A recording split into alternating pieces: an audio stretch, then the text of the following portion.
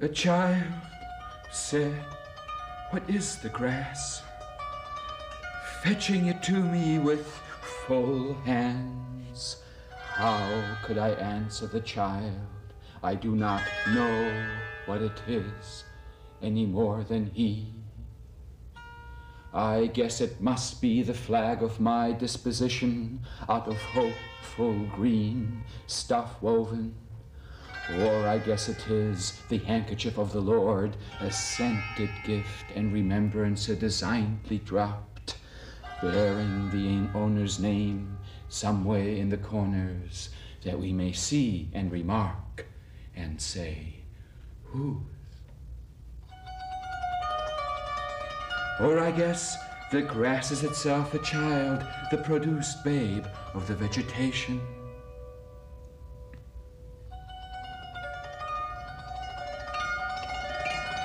Or I guess it is a uniform hieroglyphic, and it means sprouting alike in broad zones and narrow zones, growing among black folks as among white. I give them the same, I receive them the same. And now it seems to me the beautiful uncut hair of graves. Tenderly will I use you, curling grass. It may be you transpire from the breasts of young men. It may be if I had known them, I would have loved them. It may be you are from old people, or from offspring taken soon out of their mothers' laps, and here you are, the mother's laps.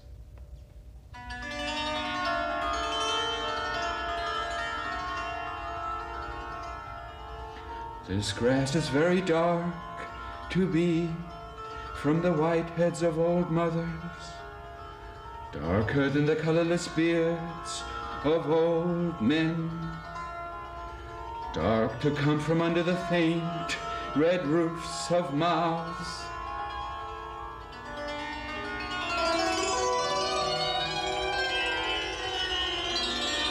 Oh, I perceive, after all, so many uttering tongues, and I perceive they do not come from the roofs of mouths for nothing.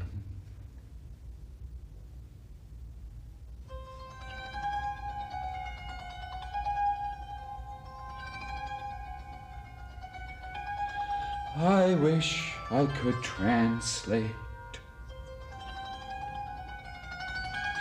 the hints about the dead young men and women, and the hints about old men and mothers, and the offspring taken soon out of their laps.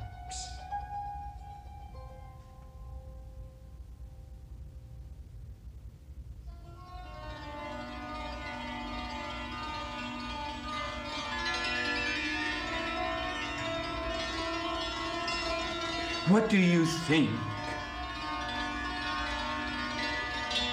has become of the young and old men? And what do you think has become of the women and children?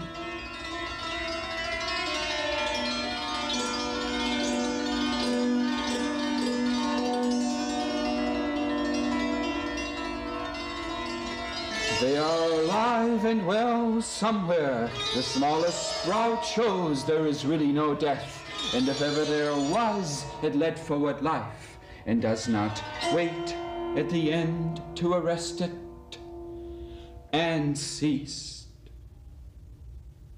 the moment life appeared.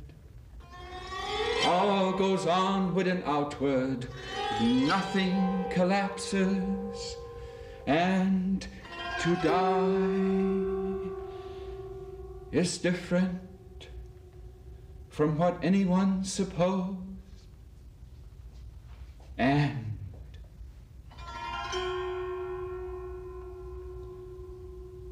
luckier.